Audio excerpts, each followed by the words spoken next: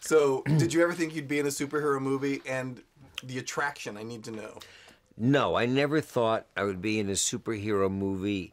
Am I ecstatic? Absolutely, because I look at the smile on my kids. Dylan's 14, Karis is 12, and Dad has finally accomplished something. My entire career has been contemporary, all contemporary kind of movies. I've never done a special effects movie before. So Ant-Man was a wonderful, pleasant surprise. Absolutely. So you play Pym. He's this iconic Marvel character. And as an actor, do you approach playing the role a different way? Did you do research, or did you just go in and it's Michael Douglas's way? No. They were polite enough. Disney was polite enough, and the production to send me a book of the Ant-Man comics from the 1960s, and Hank Pym in particular, Dr. Pym, my character. So I got a sense of the background of who he was, a kind of a combination scientist, very smart scientist, but still having like Navy SEAL type athletic abilities, and sort of followed that as my Bible. Marvel gave you homework. Marvel gave me homework. No, it's a very unique experience. It's the Marvel world. I'm happy to be a part of it. But confidentiality is a prime part. When the scripts would come in, nobody could sign for them. I had to sign for them personally. They had my name. I had to return the script. When a new draft came in, there were things you couldn't talk about for fear that you could have Marvel blowgun in the side of the neck. But it was all part of the intrigue and the excitement. And I have yet to see the whole picture together with all the different units that we're shooting. We had 4 units shooting at the same time. But it looks, from what I have seen, very exciting. There's more secrecy here than in the China Syndrome. More secrecy here than the China Syndrome. That's correct. That's right.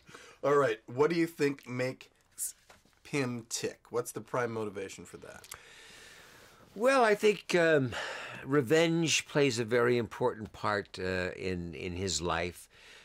He basically has designed and found this incredible technique and ability basically to reduce a human being to the size of an ant and still maintain incredible strengths. And I think his fear of this being used in a bad way by my company prodigy, played by Corey Stoll, makes him very kind of nervous and to do the right thing. But he's got a good twinkle in his eye. He's got a good sense of humor. Maybe not the best judge of character, but is trying to pull it together at this point in his life. Okay, and I won't give away whether or not he does, but now let's talk about relationships. You have 2 very different relationships with your daughter Hope and with Darren. So tell me about those 2. Well, my daughter is a disenchanted relationship. My wife, her mother we lost early in her life. I think it's a part of her which would like to fulfill this role that Scott, played by Paul Rudd, does. Basically, I now evolve in working as a mentor with my prodigy in the Ant-Man. I think this is something that would frustrate Evangeline's part, played as Hope. And so we have a frictional relationship, which is hopefully about one of the subplots of Ant-Man is trying to bring family back together again. And Darren, who is Corey Stoll's role, who's just a wonderful villain in this picture, does just a great job. And he is the man that is taking my vision of the Ant-Man and warping it into something much more evil and more dangerous. Very good. Nice answer. All right, we got 4 more and we're done with this one.